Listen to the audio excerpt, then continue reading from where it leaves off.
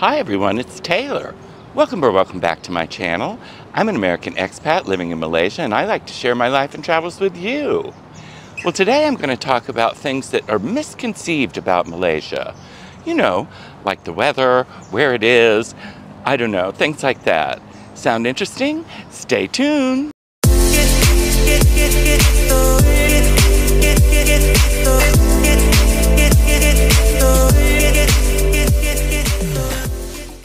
Before we get started today, I wanted to tell you all about something new I'm doing. Now, I'm sure you've seen Buy Me a Coffee on other people's channels, but I thought I would do it for a couple of reasons. First, I don't want to do sponsorships anymore. I just find them cumbersome, and who wants to watch an ad inside of an ad when you're already watching ads? That's how I feel. But I wanted a way for people to say thank you and also help support my channel. You may not realize, but I only make about $5 an hour from YouTube. So in order for it to be worthwhile for me to continue, I need another little revenue stream. So if you like a video and want to support Taylor, of course, still like and subscribe and click the notification bell. But if you really want to thank me or support the channel, send me a coffee. It's easy to do. You just go to the link in the description, click on it. It takes you to Buy Me a Coffee. And from there, you just pick whether you want to send one coffee or more. I've already had people send multiple coffees, so that's great. Thank you so much. But anyway, I hope you don't find this as intrusive, and I'm not going to talk about it a lot. I just wanted to get you all started and used to the idea that it's there. It's easy and safe to do. So thanks a lot in advance. I really appreciate all your support. A lot of my viewers write me and ask me about the same things over and over again. You know, like, what's it like to live in Malaysia? Well, they're more specific than that. But anyway, I'm going to go through a few of them today and dispel any notions people have about Malaysia. Wrong notions. First of all, one of the most common confusions about Malaysia is, where the hell is it? Well, I'll show you on Google Earth where it is, starting at my hometown in Tampa, Florida. You can see it's quite a ways away, but you can see where it's located here. It's just below Thailand and just above Indonesia. And there's two parts of Malaysia, Peninsular Malaysia and East Malaysia, which is on the island of Borneo, and just a different world completely. Well, not completely, but a different world. But I don't think people know that much about Malaysia. It's coming into its own though now, I believe, and partly because of Taylor. Now, people seem to know of KL because the Petronas Towers, everybody knows. Everybody, I mean everybody in the world, I would say, knows that. And so that gives a little claim to fame to Malaysia.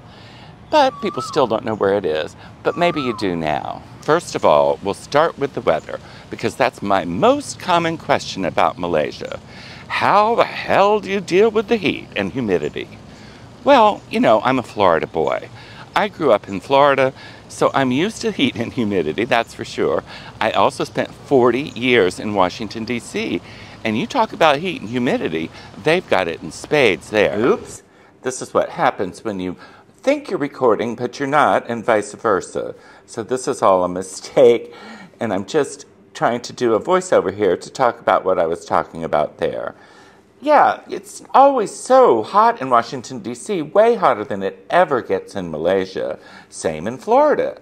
Now, of course, Florida does have some cool weather, but that's offset by the hideous heat they have, I think. Malaysia has an average temperature of 86 degrees, for goodness sakes. Yes, we're having a little bit of a heat wave now, and that's unusual, but it only lasts for a month or two a year. Other than that, it's usually very comfortable. Another question I get asked frequently is, does it rain all the time? Well, you know, we supposedly have rainy season and dry season, but that's just really not Malaysia as far as I know. My experience in Malaysia is that it's pretty much rainy all year round. Yeah, there's some few dry times, but mostly you can count on rain, if not every day, at least every week. But the thing that makes it so much easier to deal with is that it's only a storm, like an hour or so, maybe two.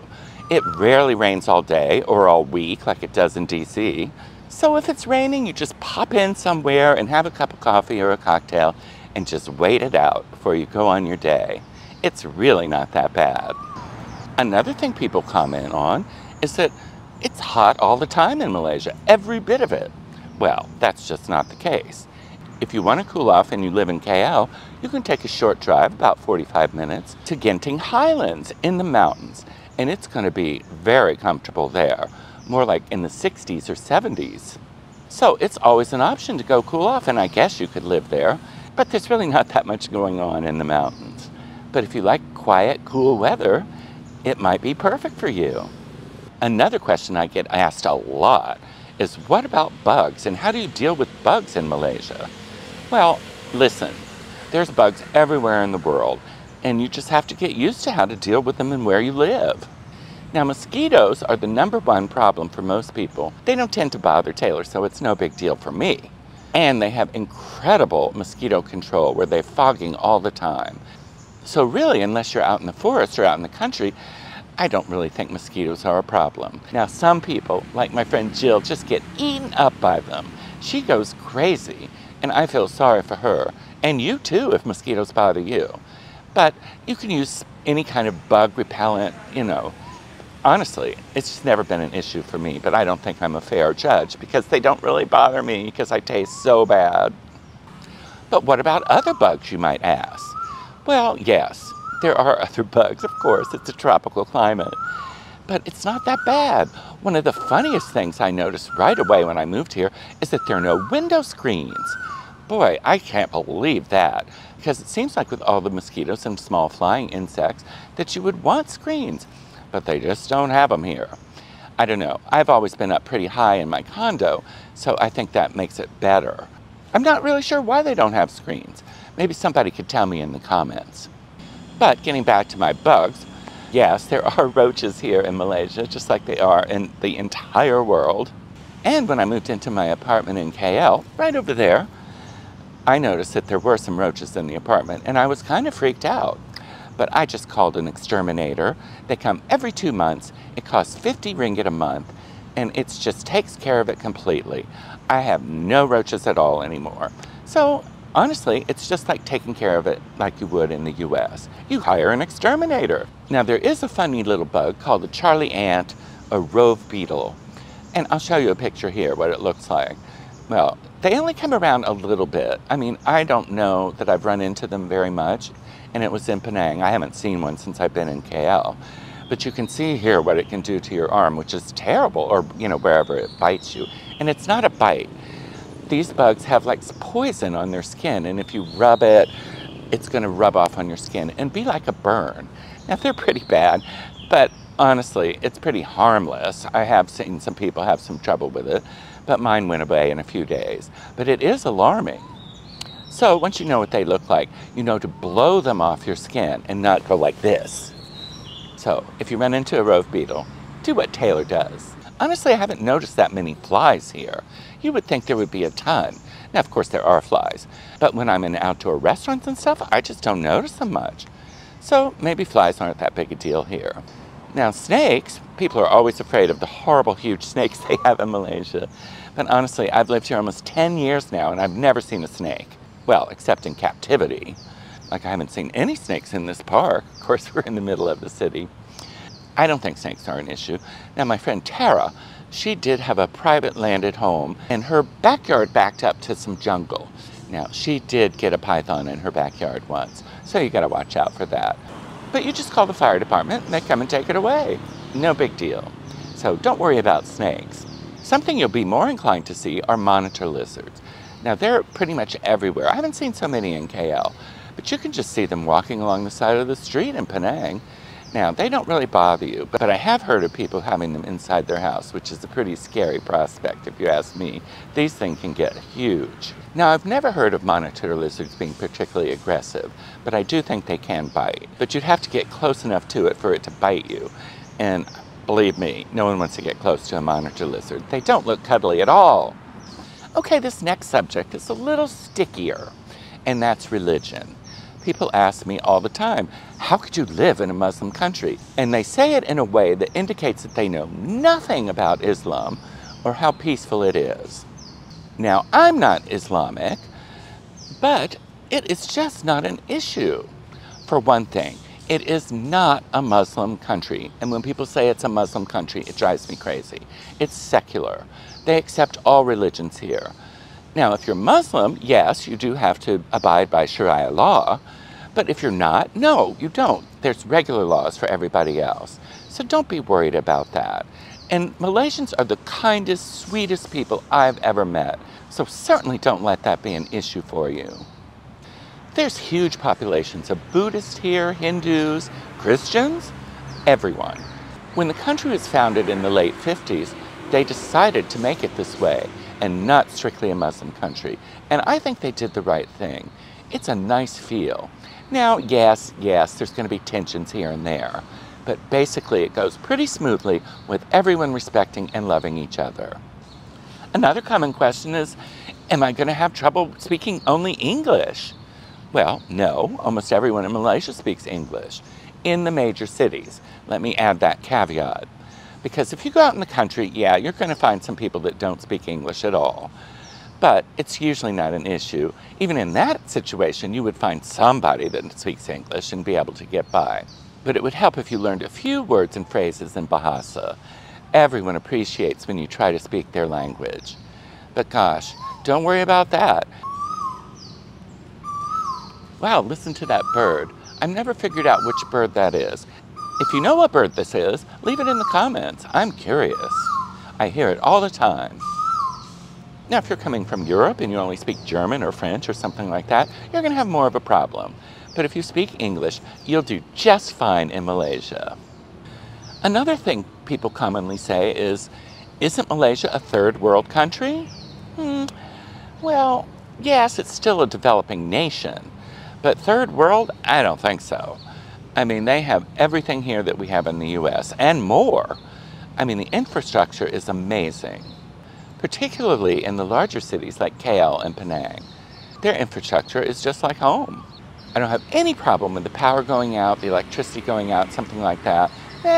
Not an issue. It's got a strong electrical grid, and that's important because I know some places, like I have a friend in Myanmar, who says her power goes out all the time, but not Malaysia.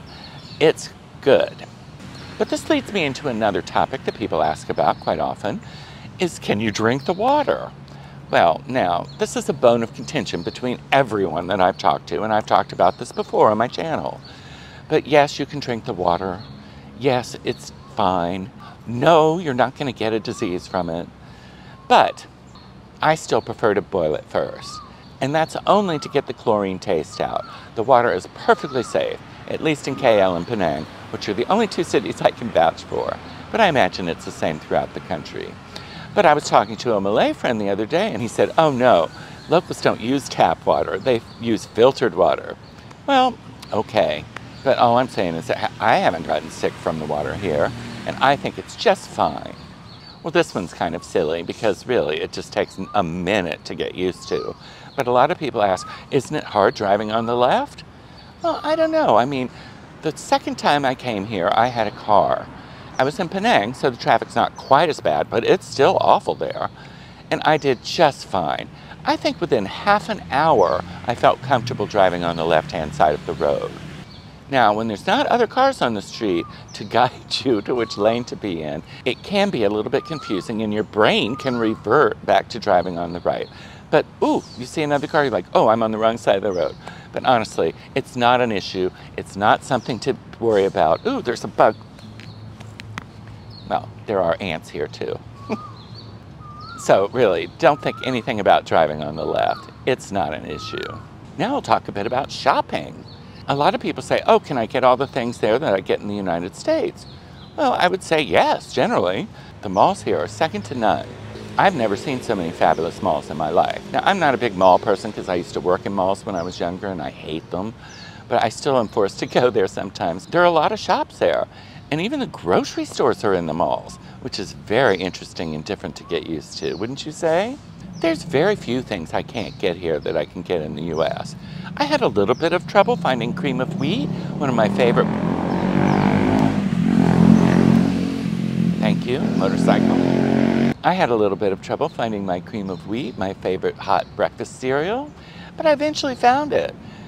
So you can find anything here you can find in the States or Europe or anywhere. So don't worry about that. Don't let shopping be an issue for not coming to Malaysia, that's for sure. I did find something early on that I've gotten used to as a Florida boy, and that's plastic insulated glasses. I'll show you mine here. I just got some new ones. But I brought them from the US, and honestly, I have not been able to find them here. And you'd think they would have them in abundance. I can only find glass ones, which are way too fragile. The point of the insulated glass is to keep it from sweating all over the table, and it's so humid, a normal glass would.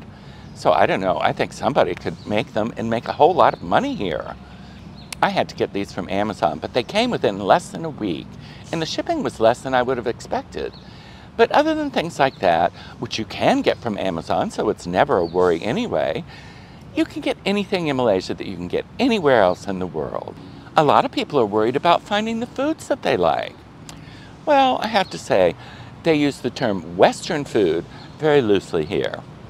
It's not exactly always really good Western food. It's just what they think of as Western food, right? But in the larger cities like Penang and KL, you're going to find any cuisine you want. I mean, even the food in the grocery store, I can find anything from around the world practically. I've been turned on recently to Kewpie mayonnaise, which is made in Japan. Easy to get here, less than the Western brands, and I love it. I'm a convert to Japanese mayo. I didn't think much of the Malaysian ones, unfortunately. But yeah, don't worry. You're going to find anything you want to eat, whether Italian, French, just whatever. Steakhouses, yeah, there's steakhouses. But steak is expensive here, I have to tell you that. I don't think they produce beef here. So all the good beef comes from Australia. And so it's a little bit pricier, but still not too bad. I haven't compared the prices in the US lately, so I don't know, it's probably still cheaper. But don't worry, don't think you're going to have to come to Malaysia and eat char kway teow or nasi lemak 24/7, because you don't have to. You can eat whatever you want. It's all available here.